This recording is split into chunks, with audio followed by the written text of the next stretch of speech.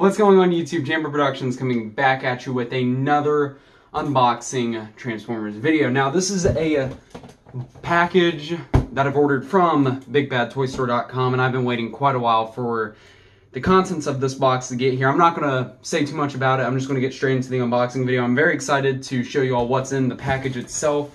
But without further ado, let's just go ahead and get right into it because I'm super excited about what's inside the box. Let's go ahead, slice this open. Oh my word. Alright.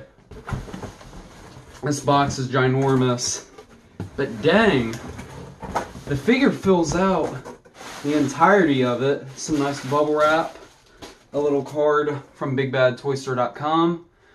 But here we have the Transformers Kingdom War for Cybertron Trilogy Autobot Arc. This is awesome.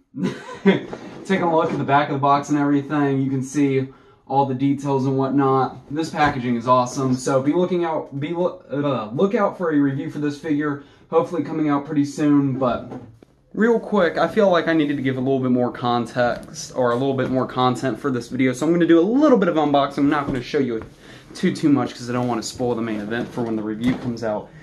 But oh my goodness, I've been waiting for this figure for a hot minute now, and oh my gosh, that's such a cool detail. Okay, look at this, guys, look at this. So the original Beast Wars packaging, you had a little eye on the back of some of the boxes, and they put that on the flap for this figure. But just opening up the main package here, alright,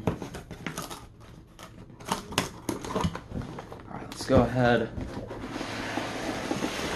and pull this big boy out. Oh, great day! That is a big figure. Alright, there's a little bit of mesh transformation inside the box. Great day. Look at that big boy right there. That is a ginormous figure. But, alright, it is officially in the Autobot Arc.